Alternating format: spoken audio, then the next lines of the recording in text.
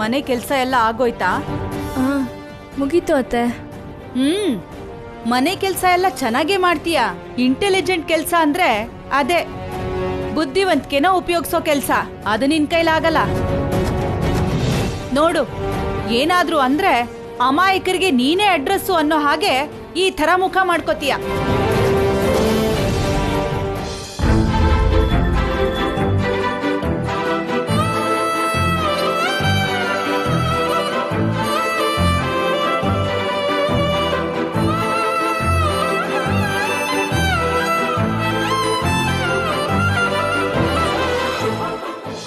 ನಾನ್ ನಿನಗೇನ್ ಹೇಳಿದ್ರು ತಲೆಗೆ ಹೋಗಲ್ಲ.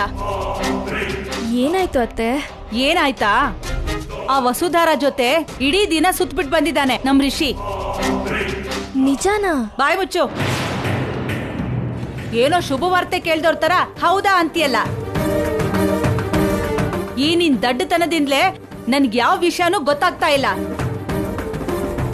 ದಿನದಿಂದ ದಿನಕ್ಕೆ ಆ ವಸುಧಾರ ರಿಷಿಗೆ ಹತ್ರ ಆಗ್ತಾ ಇದ್ದಾಳೆ. ಏನ್ ನಡೀತಿದೆ ಅಂತ ನಮ್ಗಿಲ್ಲಿ ಗೊತ್ತಾಗ್ತಾ ಇಲ್ಲ. ರಿಷಿ ನಿನ್ನ ಹತ್ರ ಎಲ್ಲ ವಿಷಯ ಹೇಳ್ತಿರ್ತಾನಲ್ಲ, ಹಾಗೆ ಮೆತ್ತಿಗೆ ಮಾತಲ್ಲಿ ಈ ವಿಷಯನೂ ಕೇಳು. ಇಷ್ಟು ಹೇಳ್ತಿದ್ರು ಕಲ್ಲು ಬಂಡೆ ತರ ಒಂಚೂರು ನಗದೆ ಹೀಗೆ ನೋಡ್ತಿದೀಯಲ್ಲ. ಮಾತಾಡು. ಅವನ್ ಯೋಚನೆ ಏನು ಅಂತ ತಿಳ್ಕೊಂಡ್ ಬಾ. ಕೇಳೋದು ಸಂಸ್ಕಾರ ಅಲ್ಲ ಅಲ್ವಾ ಅತ್ತೆ? ಬಾಯ್ ಮುಚ್ಚು.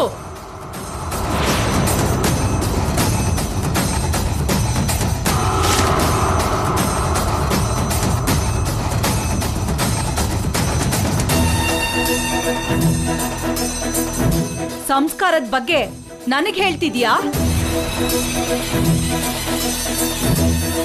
ಹೋಗ್ಲಿ ಬಿಡು ಅಂತ ಸುಮ್ನಿದ್ರೆ ನೀನು ತುಂಬಾ ಮಾತಾಡ್ತಾ ಇದೀಯಾ.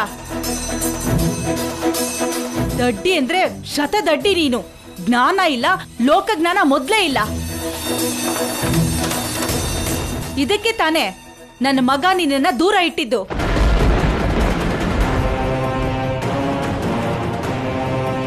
ಅದಕ್ಕೆ ಅಲ್ವಾ ನೀನು ಮುಖ ಕೂಡ ನೋಡ್ತಿಲ್ಲ ಅವನು.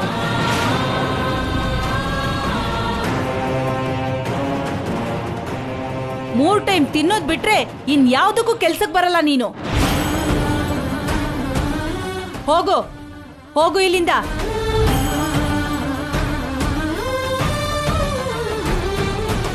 ಏನಾದ್ರೂ ಅಂದ್ರೆ ಮಾತ್ರ ಕಣ್ಣೀರು ಸುರಿದು ಬಿಡತ್ ಹಾಗೆ. ಚಿಚಿ.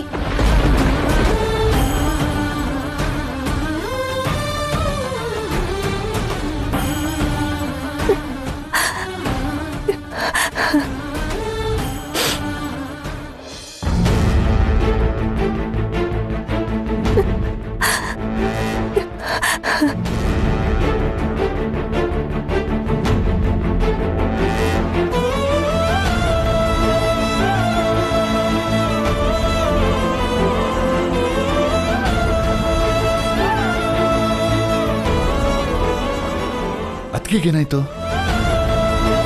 ಯಾಕೆ ಅಳ್ತಾ ಇದ್ದಾರೆ?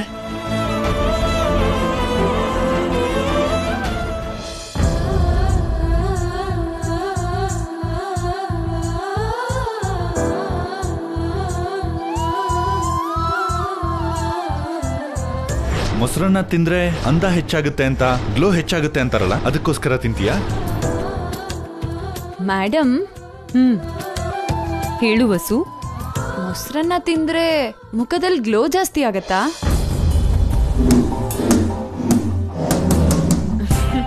ಯಾಕೆ ವಸು, ಹೀಗೆ ನಿನ್ ಮುಖದಲ್ಲಿ ಹೊಳಪು ಕಡಿಮೆ ಆಗಿದ್ಯಾ? ಅಂದ್ರೆ ಮೇಡಮ್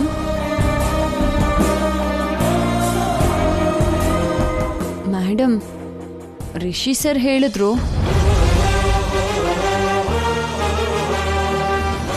ಕ್ಯಾಶುಯಲ್ ಆಗಿ ಮೇಡಮ್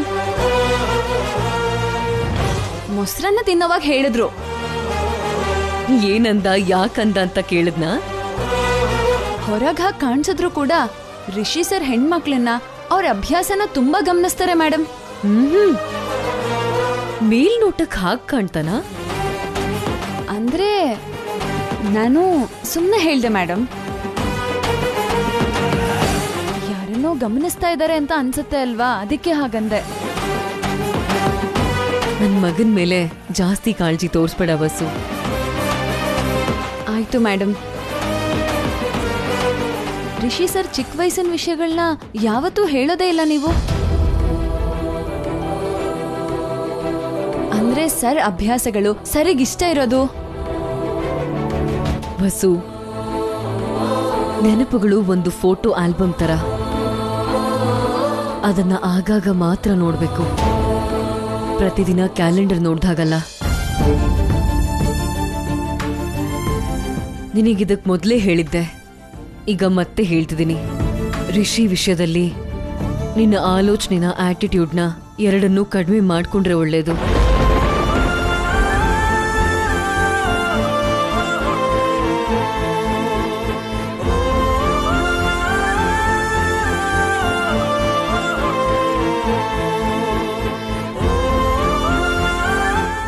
ಇತ್ತೀಚೆಗೆ ಹೊಸದಾಗಿ ಜಾಗ್ರತೆ ಕೊಡ್ತಾ ಇದ್ದಾರೆ. ಆದ್ರೆ ನಮ್ ರಿಷಿ ಸರೇ ಅಲ್ವಾ ಮೇಡಮ್ ಅಂದ್ರೆ ಕೇಳ್ತಾ ಇಲ್ವಲ್ಲ. ಆಕ್ಚುಲಿ ರಿಷಿ ಸರ್ ಜೊತೆ ಡಾನ್ಸ್ ಮಾಡಿರೋದ್ರ ಬಗ್ಗೆ ಹೇಳ್ಬೇಕು ಅನ್ಕೊಂಡಿದ್ದೆ, ಆದ್ರೆ ಹೇಳಕ್ಕೆ ಆಗ್ತಾ ಇಲ್ಲ.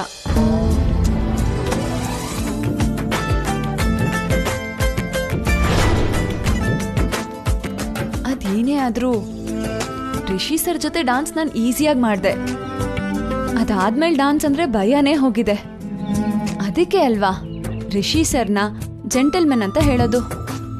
ಬಸ್ಸು, ಬರ್ತ್ಯಾ ಇಲ್ಲ ರಾತ್ರೆಲ್ಲ ಕಿಚನ್ ನಲ್ಲೇ ಇರ್ತೀಯಾ? ಬರ್ತಾ ಇದ್ದೀನಿ ಮೇಡಮ್.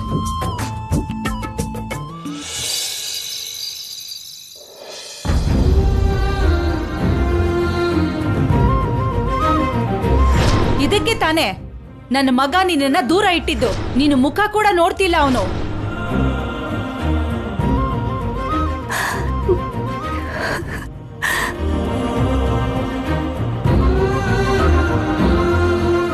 ಅದಕ್ಕೆ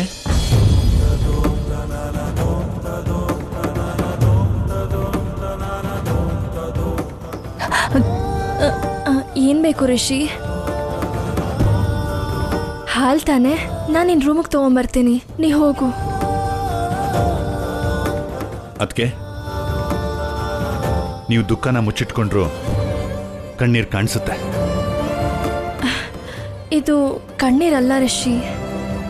ಆಗ್ಲೇ ನೀವು ಕಣ್ಣೀರ್ ಹಾಕ್ತಾ ಇದ್ದಿದ್ದನ್ನ ನಾನು ನೋಡ್ದೆ. ಅಲ್ಲಿ ದೊಡ್ಡಮ್ಮ ಇದ್ರು ಅಂತ ನಿಮ್ಮನ್ನ ಮಾತಾಡಿಸ್ಲಿಲ್ಲ. ಈಗ ಅದಕ್ಕೆ ಕಾರಣ ಏನು ಅಂತ ಹೇಳಿ, ಇಲ್ಲಾಂದ್ರೆ ದೊಡ್ಡಮ್ಮನ್ ಕರಿತೀನಿ. ಅಯ್ಯೋ ಏನಿಲ್ಲ, ನಿಜವಾಗ್ಲೂ ಏನಿಲ್ಲ. ನಮ್ಮ ಮನೆಯವ್ರ ನೆನ್ಪು ಬಂದ್ರು. ನಿಜ ಹೇಳಿ ಅದಕ್ಕೆ. ನಿಜ ರಿಷಿ. ಅದಕ್ಕೆ ನೀವು ಸುಳ್ಳು ಹೇಳ್ತಾ ಇದ್ದೀರಾ. ದಯವಿಟ್ಟು ನಿಜ ಹೇಳಿ. ಕಷ್ಟ ನೋವು ಅಂದ್ರೆ ಏನು ಅಂತ ನನಗೆ ಚೆನ್ನಾಗಿ ಗೊತ್ತು.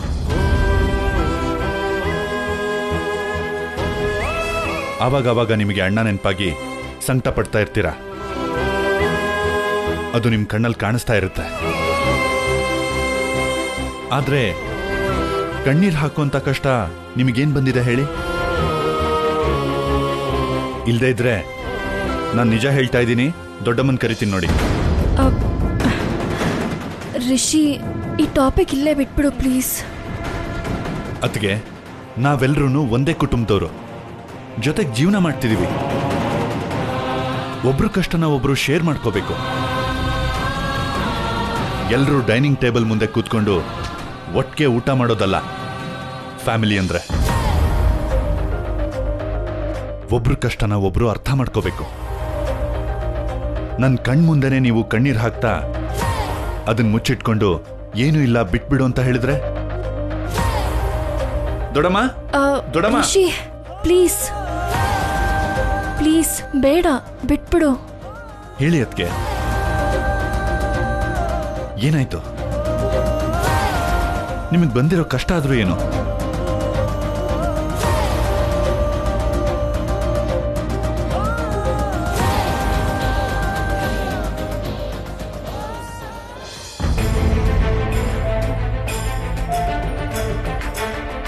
ಋಷಿ, ಏನಾಯ್ತು? ಡ್ಯಾಡ್ ಅದಕ್ಕೆ ಅಳ್ತಾ ಇದ್ದಾರೆ. ಕಾರಣ ಕೇಳಿದ್ರೆ ಹೇಳ್ತಾ ಇಲ್ಲ. ಏನಾಯ್ತಮ್ಮ? ರಿಷಿ ಕೇಳ್ತಾ ಇದ್ದಂತಾನೆ. ಕಾರಣ ಏನು ಅಂತ ಹೇಳಮ್ಮ. ಅಯ್ಯೋ ಏನಿಲ್ಲ ಮಾವ, ನಾನು ನಿಜಾನ ಹೇಳ್ತಿದ್ದೀನಿ. ರಿಷಿ ಅವ್ರಿಗೆ ಹೇಳೋಕೆ ಇಷ್ಟ ಇಲ್ಲ ಅಂದ್ರೆ ಆ ನೋವು ಎಷ್ಟು ತೀವ್ರವಾಗಿರುತ್ತೆ ಅಂತ ನಾವು ಅರ್ಥ ಮಾಡ್ಕೋಬೇಕು. ಅವ್ರಿಗೆ ಬೇಜಾರು ಮಾಡೋದು ಬೇಡ. ಅಮ್ಮ ಧರಣಿ, ಈಗ ನಿನಗೆ ಹೇಳೋಕೆ ಇಷ್ಟ ಇಲ್ಲ ಅಂದ್ರು ನನಗೋ ರಿಷಿಗೋ ನಿನ್ಗೆ ಯಾವಾಗ ಆಗುತ್ತೋ ಅವಾಗ ಹೇಳಮ್ಮ. ಈ ಮನೆಯಲ್ಲಿ ನೀನು ಎಷ್ಟು ಕಷ್ಟ ಎಷ್ಟು ನೋವು ಅನುಭವಿಸ್ತಿದ್ಯೋ ಅದು ನನಗೆ ಮಾತ್ರ ಗೊತ್ತು. ರಿಷಿ ನಡಿ, ಧರಣಿ ಸ್ವಲ್ಪ ಹೊತ್ತು ಒಂಟಿಯಾಗಿರ್ಲಿ. ಡ್ಯಾಡ್ ರಿಷಿ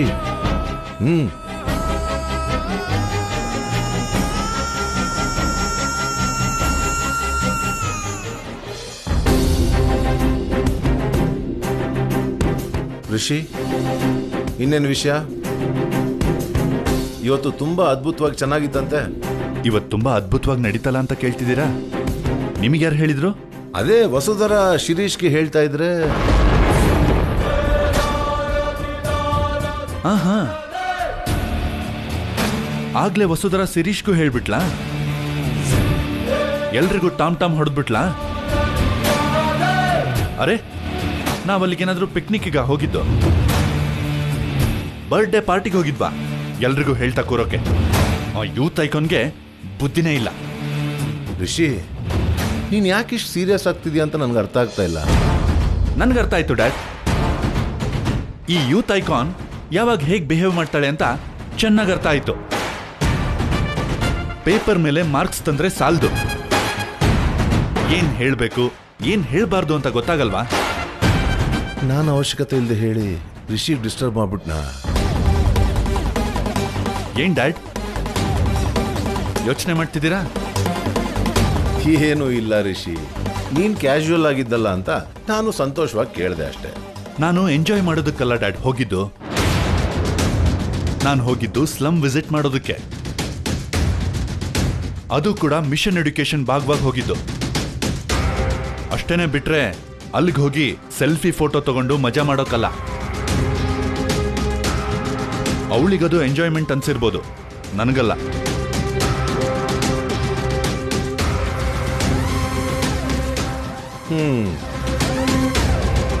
ಚಿಚಿ, ಈ ವಸುಧರಗೆ ಏನ್ ಮಾತಾಡ್ಬೇಕು, ಯಾರ ಹತ್ರ ಮಾತಾಡ್ಬೇಕು, ಯಾರ ಹತ್ರ ಎಷ್ಟು ಮಾತಾಡ್ಬೇಕು ಅನ್ನೋದು ಸ್ವಲ್ಪ ಕೂಡ ಗೊತ್ತಿಲ್ಲ. ಈಗ ತಾನೇ ಅಲ್ಲಿಂದ ಬಂದಿದ್ದೀವಿ, already ಹೇಳದಾ?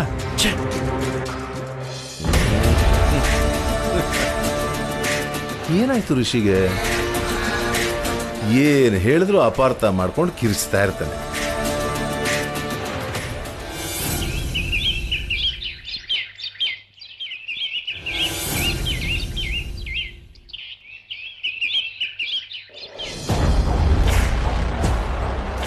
Good morning sir. Good morning.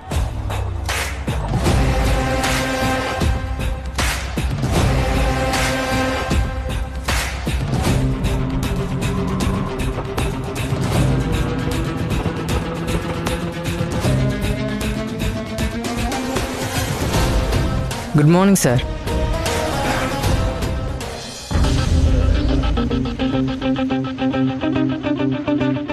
ಏನು ಬೇಕು ಅಂತಾನೆ ಹೋಗ್ತಾ ಇದ್ದಾಳ ಅಥವಾ ನನ್ನ ನೋಡ್ಲೇ ಇಲ್ವಾ?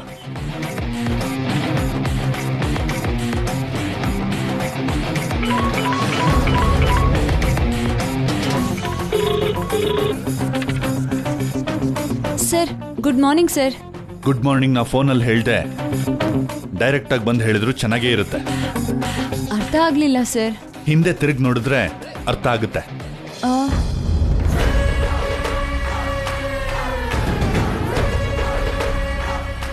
ಬರಬೇಕು ಅಂತೀರಾ ಸರ್? ಆಹಾ ಬೇಡ, ನೀನಲ್ಲೇ ಇರೋ, ನಾನು ಇಲ್ಲೇ ನಿಂತಿರ್ತೀನಿ. ನಾವಿಬ್ರು ಸಂಜೆವರೆಗೂ ಫೋನಲ್ಲೇ ಮಾತಾಡೋಣ. ಅರ್ಥ ಆಯ್ತು ಸರ್.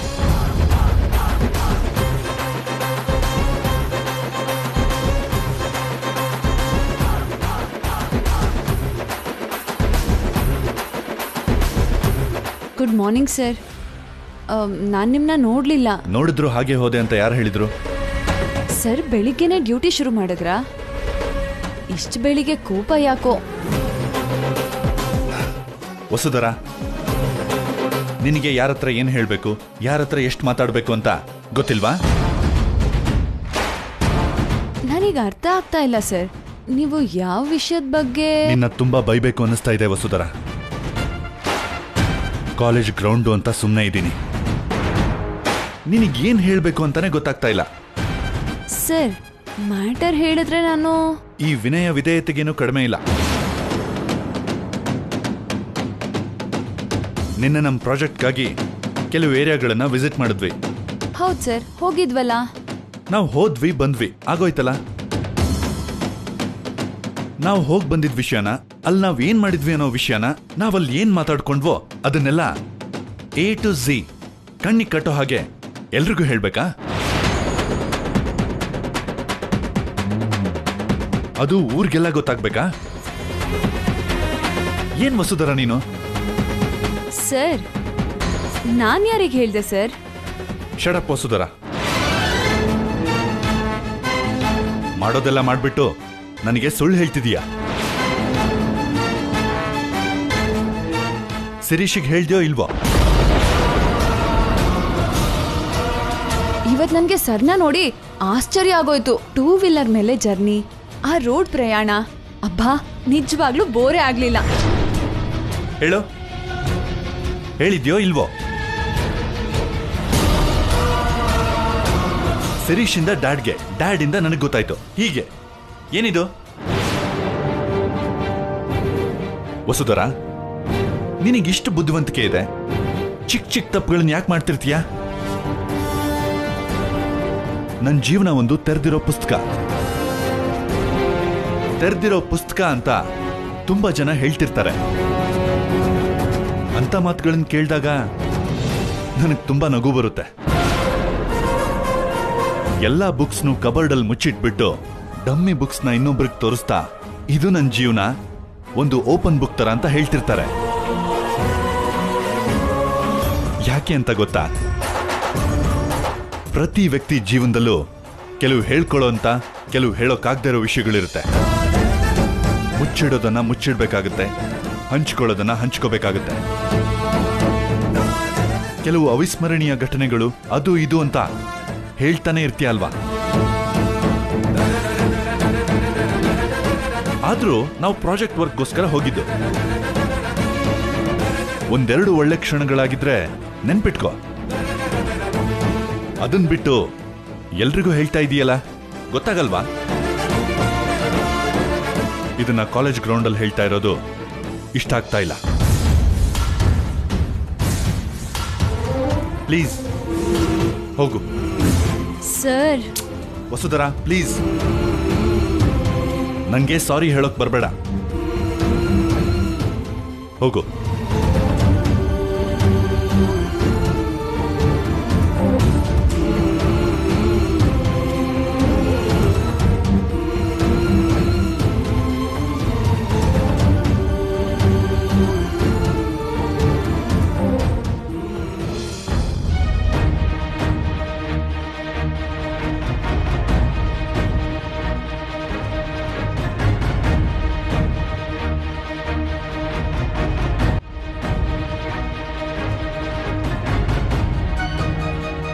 ನೀನ್ ಹೋಗು ವಸು.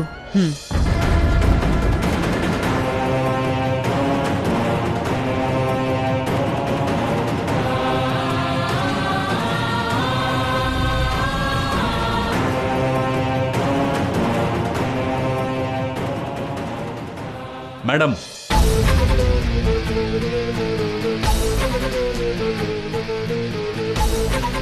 ಒಂದ್ ನಿಮಿಷ ನಿಮ್ಮ ಹತ್ರ ಮಾತಾಡ್ಬೋದಾ?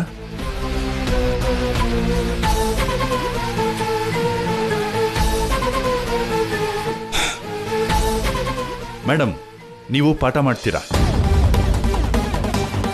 ಜೀವನ ನಡೆಸೋದ್ರ ಬಗ್ಗೆ ಎಲ್ರಿಗೂ ಹೇಳ್ತೀರಾ. ಏನಾದ್ರೂ ಮಿಸ್ ಆದ್ರೆ ಎಂತವ್ರೇ ಆದ್ರೂ, MDಗೆ ಆದ್ರೂ ಸರಿಯಾದ ದಾರಿನ ಹೇಳೋಕ್ ಬರ್ತೀರಾ, ರೂಲ್ಸ್ ಹೇಳ್ಕೊಡ್ತೀರಾ. Very good. ಇಷ್ಟೆಲ್ಲ ಹೇಳೋ ನಿಮಗೆ ನಿಮ್ಮ ಪ್ರೀತಿಯ ಶಿಷ್ಯಗೆ ಏನ್ ಹೇಳ್ಬೇಕು ಏನ್ ಹೇಳ್ಬಾರ್ದು ಅಂತ ಇನ್ನೊಬ್ರ ಹತ್ರ ಏನ್ ಹಂಚ್ಕೋಬೇಕು ಏನ್ ಹಂಚ್ಕೋಬಾರ್ದು ಅನ್ನೋದ್ರ ಬಗ್ಗೆ ಏನು ಹೇಳ್ಕೊಡಲ್ವಾ? ಏನಾಯ್ತು ಸರ್? ಪ್ರಾಜೆಕ್ಟ್ ಮೇಲೆ ನಾವು ಹೊರಗೆ ಹೋಗಿ ಬಂದ್ರೆ ಅಲ್ಲಿ ನಡೆದಿರೋ ಪ್ರತಿಯೊಂದು ವಿಷಯನೂ ಎಲ್ರಿಗೂ ಹೇಳ್ತಿದ್ದಾಳೆ, ಮುಖ್ಯವಾಗಿ ಆ ಶಿರೀಷ್ಗೆ.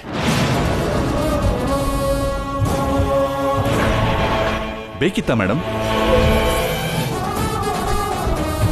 ಒಂದ್ ರೀತಿಯಲ್ಲಿ ಇದರಲ್ಲಿ ನಿಮ್ ತಪ್ಪು ಇದೆ. ಶಿರೀಷ್ನ ಅವಶ್ಯಕತೆ ಇಲ್ಲದೆ ಎನ್ಕರೇಜ್ ಮಾಡ್ತಿದ್ದೀರಾ. ನನಗೆ ನಿನ್ ಜೊತೆ ಅರ್ಜೆಂಟ್ ಕೆಲಸ ಇದೆ. ನಾನ್ ಬರಕ್ಕಾಗೋದಿಲ್ಲ, ರಿಷಿ ಸರ್ ಕಳ್ಸೋದಿಲ್ಲ. ಸರ್, ವಸುಧರನ ಕರ್ಸಿ ಪ್ಲೀಸ್. ವಸುಧರ ಏನೋ ಕೆಲಸ ಇದೆ ಅಂತ ಹೊರಗಡೆ ಹೋದ್ಲು. ನನ್ನ ಪರ್ಮಿಷನ್ ಇಲ್ದೆ ಇವಳನ್ನ ಹೇಗ್ ಕರ್ಕೊಂಡು ಹೋಗ್ತೀರಾ ಸರ್? ನಿಮ್ ಪರ್ಮಿಷನ್ ತಗೊಂಡೇ ಹೋಗಿರ್ಬೇಕಲ್ಲ? ಇಲ್ಲ ಸರ್. ನಿಮ್ ಪರ್ಮಿಷನ್ ಇಲ್ದೇನೆ ಅವಳನ್ನ ಕಳ್ಸೋದಿಲ್ಲ ನೋಡಿ. ನನಗಾದ್ರೂ ಹೇಳೋದಲ್ವಾ? ಯಾರು ವಸು? ರಿಷಿ ಸರ್ ಕಾಲ್ ಮಾಡ್ತಾ ಇದ್ದಾರೆ. Very good. ಪರ್ಮಿಷನ್ ತಗೊಳ್ಳಲ್ಲ, ಇನ್ಫಾರ್ಮೇಶನ್ ಇರಲ್ಲ, ಫೋನ್ ಮಾಡಿದ್ರೆ ಕಟ್ ಮಾಡೋದು. ಈ ವಸು ಎಲ್ಲಿ ಹೋದ್ಲು?